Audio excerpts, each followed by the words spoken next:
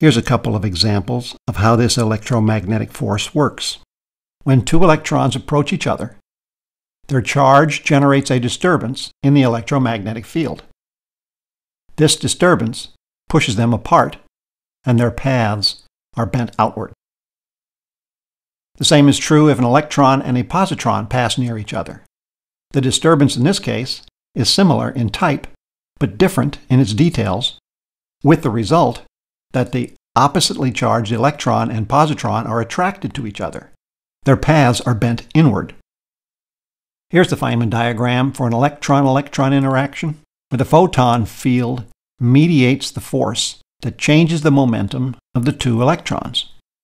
One says they exchange virtual photons, but this is just jargon. The diagram is used for convenience. A virtual particle is not really a particle at all.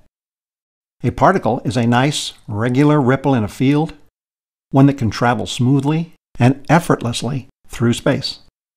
This virtual particle is a disturbance in the field that will never be found on its own. It doesn't have the energy to become a well-formed ripple moving through space. This kind of disturbance will decay or break apart once its cause is gone. This kind of interaction between electromagnetic fields and the electron field is important because the force that the two charged particles exert on each other is generated by this interaction. This became the model for the other forces of nature.